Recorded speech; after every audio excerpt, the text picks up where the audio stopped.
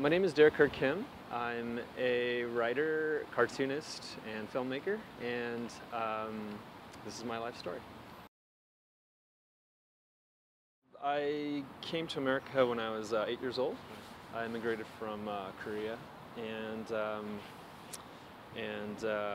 we moved to Sacramento. Spent 1 year in Sacramento, and then I spent all of my growing up years in the Bay Area. Yeah. I went to the Academy of Art, and I majored in illustration and minored in creative writing, but I never graduated. I still have a year left. So yeah, I'm a college dropout. Okay. Well, I always liked to tell stories, and I always liked to write, but I also knew how to draw. I love drawing, so at the end of high school, there was a period where I toyed with just being a straight prose writer, but I could also draw, so I figured I should probably do comics since it's equal amounts writing and drawing. My parents are very supportive. I grew up with a white father. Yeah. I have a white stepfather, so I probably didn't have as much pressure as your most typical stereotype of an Asian American family, where both parents are pushing them to be doctors or lawyers or whatever. I didn't really have that. My mom was very supportive. My dad, my white stepdad, was a bit more skeptical when I was younger, but when he saw that I actually had some talent, I started winning some contests when I was a little kid. I won like a local art contest for was it seatbelt safety? It was for school, and I did it. And, all the kids in my school entered, but I ended up winning. And then I would win various awards like that throughout school, and then I guess that gave the confidence to my dad that I could actually maybe make a living at it. Yeah. So then he supported me going through art school. He did tell me though, if I dropped out, he wouldn't pay for the rest of my schooling. Yeah. At the end of my junior year, I got a publishing deal from a small comics company. So at that time, I had to make a choice.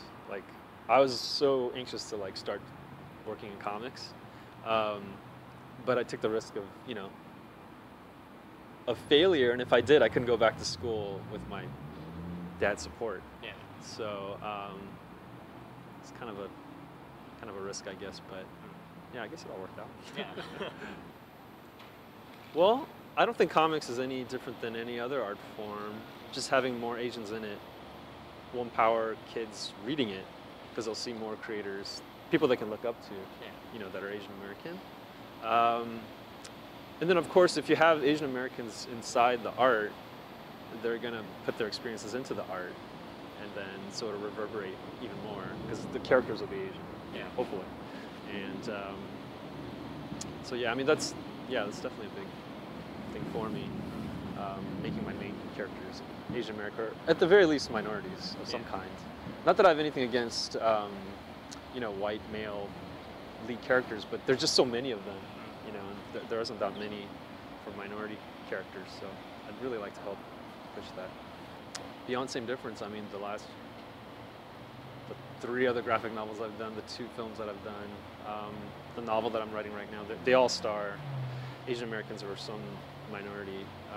So it's definitely a conscious thing, but it's not a conscious thing in terms of the actual story, because my belief is that, we're all human, and all of us, no matter what race we are, can play out any kind of story.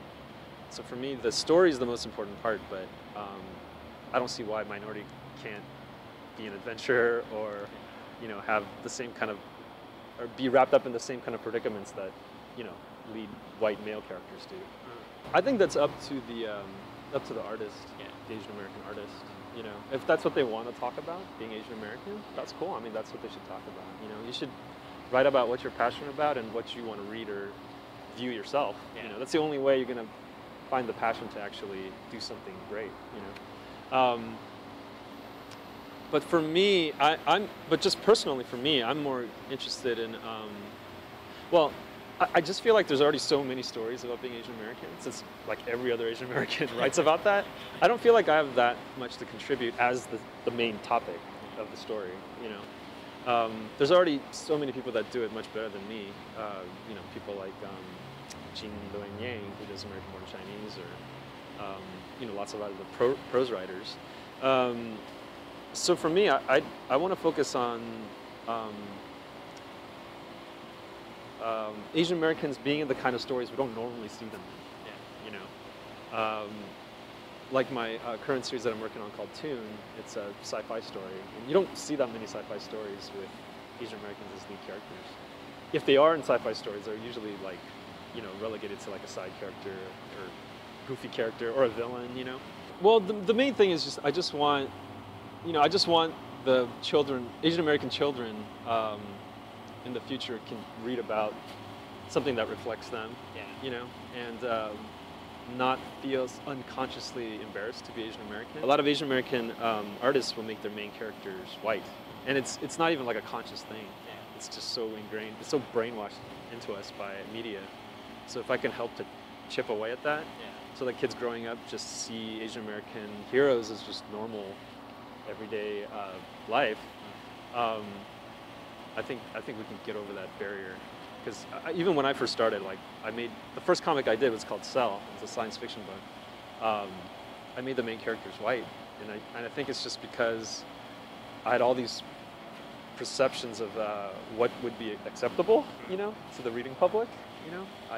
I guess when I was that age, and it wasn't conscious, but every book I read was about a white lead character, So I automatically did that.